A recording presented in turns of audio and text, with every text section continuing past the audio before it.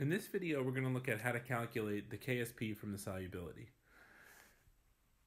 So in these problems, what you're basically going to get is you're basically going to get a value for solubility, which we're then going to use to determine the concentration of the ions at equilibrium, and then that's going to allow us to calculate the KSP. So if you look at this problem, this says the silver ion may be recovered from used photographic fixing solutions by precipitating it as silver chloride. The solubility of silver chloride is 1.9 times 10 to the minus 3 grams per liter. Calculate the KSP. So this is the typical setup. You're given a solubility, asked to calculate the KSP. So one thing we have to understand is, what does the solubility mean? So the solubility in this case is equal to 1.9 times 10 to the minus 3 grams per liter. And this is grams of silver chloride. That's what the solubility is. So this is basically the amount of silver chloride aqueous at equilibrium. So how much silver chloride can dissolve at equilibrium. That's what the solubility tells you. So when you reach that equilibrium, this is going to be the concentration of the ions in solution. Now the problem with the solubility in this case is it doesn't really help us too much, because we need to, whenever we do anything with equilibrium, we have to be in molar. So let's start this problem with the typical setup for how you would start any equilibrium problem involving KSP. So step one is going to be to write the reaction. So we have silver chloride solid goes back and forth with silver plus aqueous plus Cl minus aqueous. And then directly below that, we're going to write the KSP expression. This is going to equal Ag plus times Cl minus. So silver chloride, that's the ionic formula. You have to know how to write the ionic formula of the compound to get started. Once you know that, then to write the equilibrium expression, you just put the solid on the left, the ions on the right, and the correct stoichiometric ratios. And then the KSP expression follows from the reaction.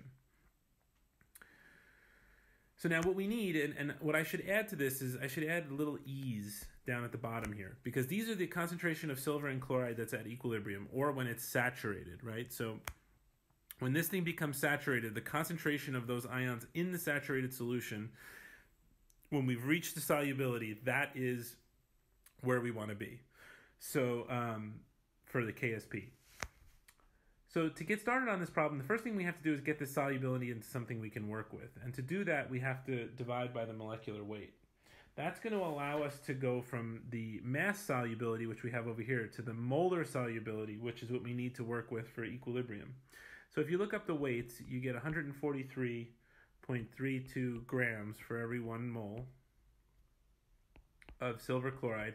And that gives you a concentration of 1.33 times 10 to the minus 5 moles per liter. Now, we have to understand carefully what this 1.33 times 10 to the minus 5 moles per liter is. This concentration of 1.33 times 10 to the minus 5 moles per liter is of silver chloride. So we haven't gotten to silver and chloride yet, because the solubility tells you how much of the compound dissolves. Now, for this one, it's kind of easy to see, because if you do the ratio, there's for every 1 mole of silver chloride, there's 1 mole of Ag+. So we're going to get the same exact thing. We're going to get basically 1.33 times 10 to the minus 5 molar for silver. So we can say that the concentration of silver plus in this case is going to be 1.33 times 10 to the minus 5 molar. And it's going to be the same thing for Cl minus because of the stoichiometric ratio. So it's a 1-to-1 ratio. So this is actually relatively simple in the sense that when you have a 1-to-1 ratio like this and you dissolve the compound, whatever your solubility is going to be the same thing as the concentration of the ions at equilibrium. Now we'll look at a case where that's not true in just a second, and then you'll see that you have to actually take into consideration the fact that there's some stoichiometry. Now, if you were to write an ice table, you don't have to for this type of problem, because we've gotten the concentrations at equilibrium and they're going to go right in there. But if you wanted to write an ice table,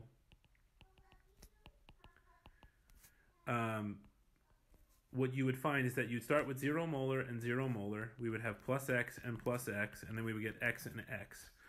So it makes sense that these two values are the same, because according to the stoichiometry, we have the X and X, so these two values should be the same and are the same. So when you want to calculate a KSP, we can plug those in, 1.33 times 10 to the negative 5 molar times 1.33 times 10 to the negative 5 molar. We multiply those two together, we plug in the values. So we get a KSP in this case equal to 1.77 times 10 to the minus 10. And again, remember that all K expressions, all K values don't have units. So in this case, the KSP is just 1.77 times 10 to the minus 10, just like we saw with the acids and bases in Ka. Okay, so let's look at lecture problem 3, which is the same type of problem, but a little bit more complicated. So in this one, we have lead arsenate, which is Pb3AsO42. That's the ionic formula for that. And we give a molecular weight. Is an old-fashioned, very toxic insecticide that is slightly soluble in water. If the solubility is 3.0 times 10 to the minus 5 grams per liter, calculate the KSP for this salt. Assume that the solubility equilibrium is the only important term. Now, the reason why, so that last sentence may seem a little odd, but that's just because in some cases in real life, you may have something that's a little bit more complicated. So the arsenate anion is actually a little bit basic. It's a weak base. So you have a bit of a competing effect here. You have both the solubility effect and the base effect. Now that goes beyond the scope of Gen Chem. So what we just basically say is, listen, ignore everything else and just treat this like a KSP problem. So if you see that, that's why. And that just prevents people from trying to do more than they have to do on an exam, for example. So if we look at this problem, we're going to basically start with the same setup we did for the last one. We're going to write out the equilibrium expression. So we're going to say Pb3AsO42 goes back and forth with its subsequent ions, which is going to be 3Pb2 plus 2AsO4. I guess those are 3 minus to get everything charge balanced. So we have our equilibrium expression here, and then the next thing we're going to do is we're going to write our KSP expression, just like we would do with any other equilibrium problem. So we're going to write Pb2 plus. We have to put the correct stoichiometry, so we're going to cube that, and we get AsO4 3 minus, and we're going to square that. So we bring down the coefficients and get those. And again, we're going to recognize that our solubility, which is 3.0 times 10 to the minus 5. So in this case, we have 3.0 times 10 to the minus 5 grams per liter. So we're going to automatically convert this to a molar concentration. So that we're going to divide that by 899.4 grams for every 1 mole. So this is going to give us a concentration of 3.34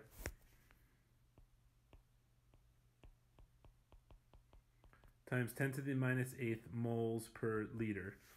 And again, we have to be careful. This 3.34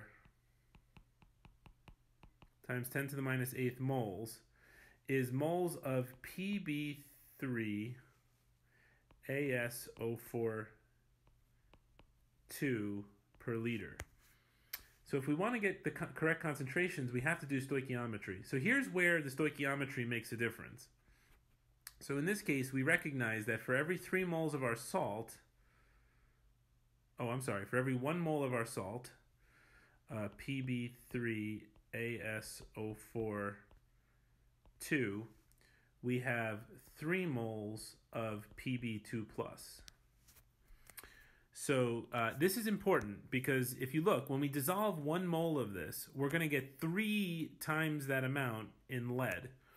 So we have to multiply that solubility by 3 to get the lead concentration. So this is going to give us the Pb2 plus concentration. So if you look at that, if you do that multiplication, that's going to give you 1.00 times 10 to the minus 7th molar Pb2 plus. And then we can do the same thing for the concentration of the AsO4 3 minus concentration. So we can say that this is going to equal 3.34 times 10 to the minus 8th moles per liter, and then we do the stoichiometry here. So for every 1 mole of the salt, we get 2 moles of the AsO4 3- ion. So this is going to give us 6.67. Hold on, let me just cross that. 6.67 times 10 to the minus 8th molar of the AsO4 2-. So it's important that we did this, because if you just took this value, you would not get the right answer. If you just took the 3.34 times 10 to the minus 8th and plugged it in up here, you wouldn't get the right answer, because that concentration is not the concentration of lead or arsenate. That's the concentration of lead arsenate, which when it breaks up into 3 Pb2 plus and 2 AsO4 3-. Now, if you looked at the ice table, what you would notice is, and again, you don't have to make the ice table for this. I'm just showing it for clarity's sake. We would start with 0 molar and 0 molar, and then the change, in this case, we're going to get plus 3x. We're going to get plus 2x, so we're going to wind up with 3x and 2x here. And you'll notice that these are in a 3:2 ratio. We basically have 10 and 6.666 repeating. So this 3:2 ratio is preserved in these concentrations, and this comes from the fact that there's a 3:2 ratio in the stoichiometry. So now if we want to get the KSP, we're going to take those values that we got. The KSP is going to equal 1.00 times 10 to the minus 7th molar, which is our Pb2 plus, and we're going to cube that, and then we're going to plug in 6.67 times 10 to the minus 8th molar, which is our arsenate concentration, and we're going to square that. And then when you cube that one and square that one and multiply everything together, you're going to get 4.45 times 10 to the minus 36 for this one. So again, the key when you're doing these problems is to understand two important things. The first is that the solubility is the number of moles of the solid that will dissolve at the saturation. So that's going to give you the equilibrium amount of the solid that dissolves. And then there's one more step. If the solid breaks up into ions that are not in a 1-to-1 ratio, then that means that we have to take into consideration that stoichiometric ratio. So in this case, for every 1 mole of the salt that breaks up, we're going to get 3 moles of the lead and 2 moles of the arsenate. That has to be all figured out when you put it into the KSP expression. So we have one more example of what to do here. There's one for calcium hydroxide. And this one actually is interesting because it gives you